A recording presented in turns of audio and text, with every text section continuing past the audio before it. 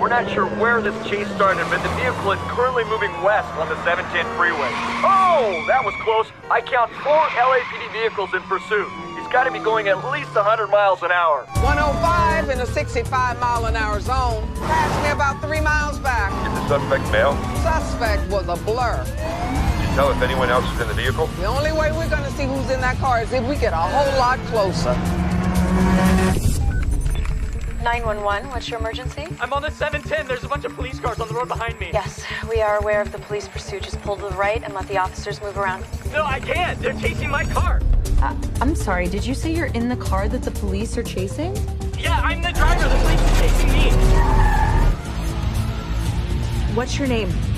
Tony Bryson. Okay, Tony, I'm Maddie. Can you tell me what's going on and why you won't pull over for the police? Because I can't. The gear shifter thing broke and now it just keeps speeding up. I can't stop the car. Please help. You think the kid's telling the truth? I think children as a rule are pathological liars, so who knows.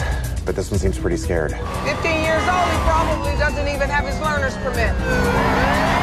All right, send me every unit you can spare. We're gonna need to shut down this freeway. Tony, what's your speed right now?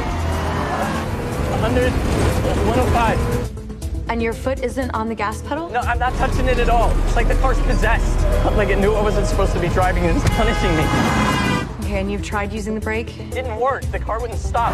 Like started shaking. It was real bad. I thought I was gonna crash. There's no way that you can shift the car into neutral? I'm trying. I can't get it into gear. Please help me. I can't hurt the car. Hey, the car is not important right now. Only you are. No. My dad will kill me if anything happens.